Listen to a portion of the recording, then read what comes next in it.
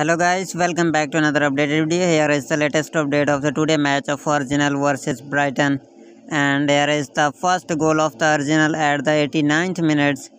This time goal coming from the Martin Odegaard, beautifully done from the midfielder of Arsenal Odegaard, and a goal assisted by Sagai at this time. The hosts are back in it and Odegaard shoots from miles out, and it takes a big deflection of well back, and Arsenal get the first goal at this time against the Brighton, and Brighton have the two goals.